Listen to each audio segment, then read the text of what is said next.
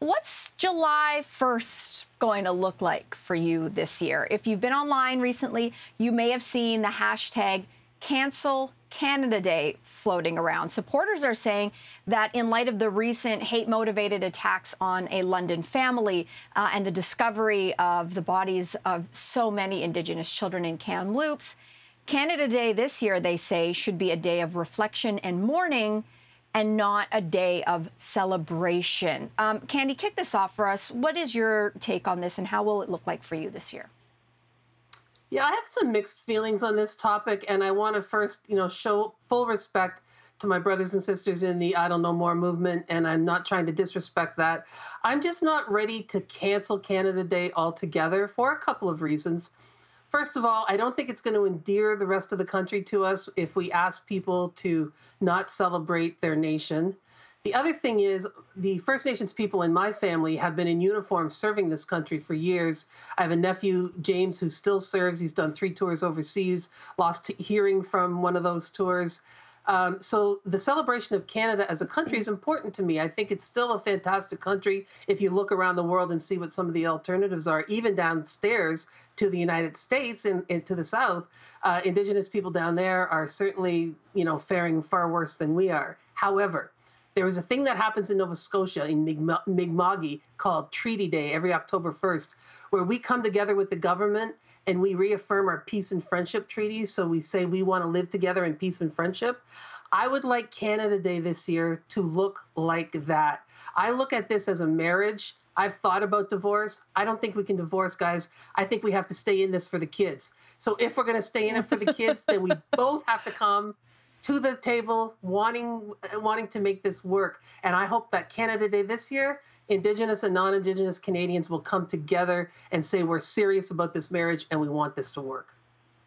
Man, Candy, I hope a lot of people are hearing that attitude and that perspective and, using that as inspiration, because I can definitely and have already seen reaction to Cancel Canada Day from people who wanted to aggressively celebrate it and push aside or at least downplay the recent events that Mel had referenced. And I feel like if they could just hear, the spirit in which you're saying the marriage analogy and staying together for the sake of the kids, I feel like so many of us on so many issues would be much farther along. Wanted to call out one of those Twitter remarks or social media remarks that just crossed the screen. Someone said, "I will not wear red, I will wear orange," which I never thought about. It's kind of interesting to wear orange on that day instead of red. I think that there is a lot to reflect on. And what I am reflecting on is the fact that we can even do this in Canada. We can even raise the suggestion of not celebrating Canada Day. That in and of itself, dissent is a democratic right. There is a freedom to be able to actually call out your country, criticize your country, say, my country has embarrassed me, my country should do better, that many citizens in other countries can't do. And so for a lot of immigrants to this country, they left places where those freedoms were not possible, those opportunities were not possible. I am of Chinese descent. My parents are from Hong Kong.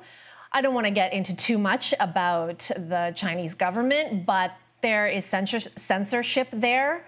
There is not a lot of dissent, at least public dissent. You can't go and trend a hashtag on Weibo saying, "Cancel China Patriotic Day." And if you did, it wouldn't, trolls coming at you and people giving you a thumbs down would be the least of your problems in some areas of the world. So I think that also it's an opportunity for us to consider the fact that we're even having this conversation is in and itself a luxury. Yeah.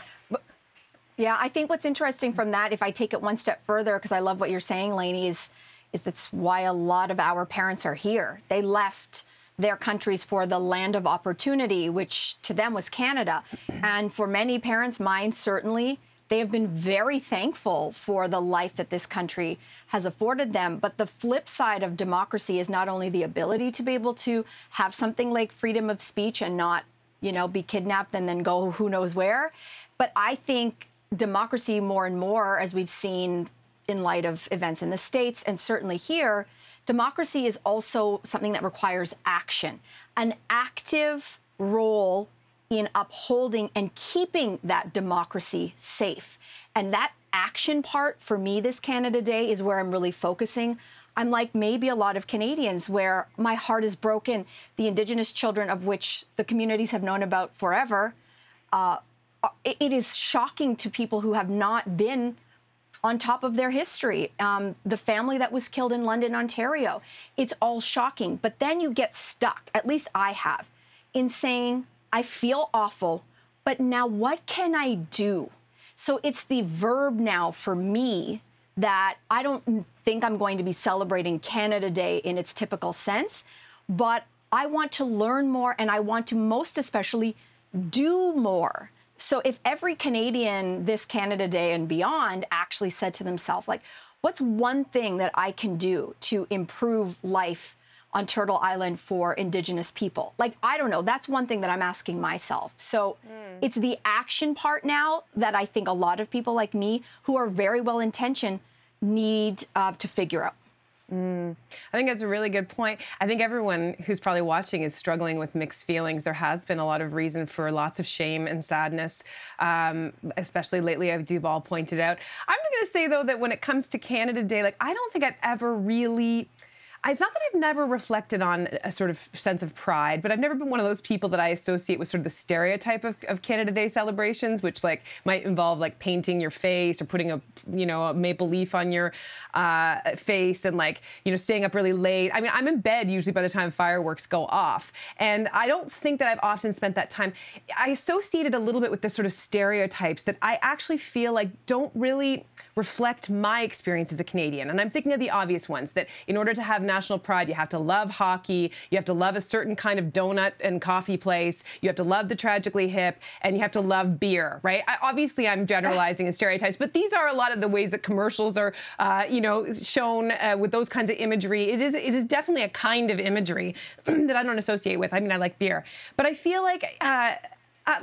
so I want to distance myself from that. I do want to do a bit more reflecting, but I do think the idea of canceling may not stir empathy in the people who maybe need it the most. I think it will, Candy, to your point, it might inspire anger and maybe more divisiveness as opposed to what we should really be focusing on, which is coming together.